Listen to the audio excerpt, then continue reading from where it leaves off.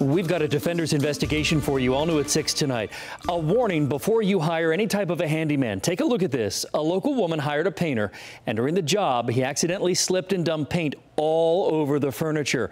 But it wasn't until she asked for his insurance information that she realized she made a mistake.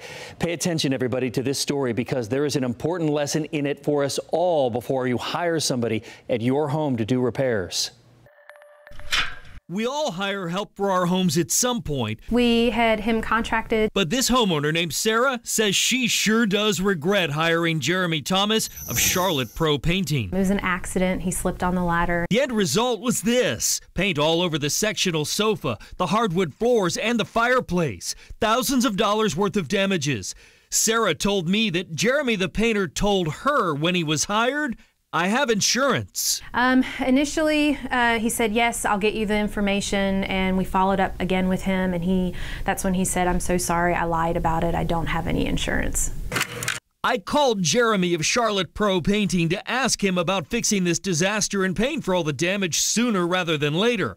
And when I asked him about the insurance that Sarah told me he said he had, Jeremy hung up on me. When I called back, no answer.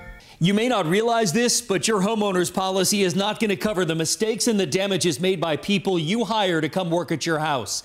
Even worse, if they happen to hurt themselves or, God forbid, someone else on your property, the insurance isn't going to cover that one either. That's why it's imperative you see their insurance policy before they ever climb a ladder or start a saw. Sarah tells me it's an expensive lesson as she thought her homeowners would cover the cost of replacing the furniture.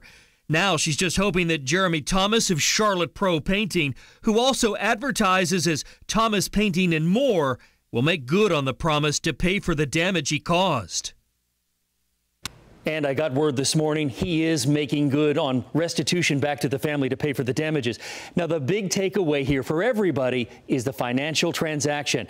If a buddy is helping you and gets hurt or damages something, that will likely be covered. But the minute you enter into a business transaction for work at your home, your homeowner's policy becomes a moot point for protection. So make sure you see that policy and make sure you see it in writing. Sarah?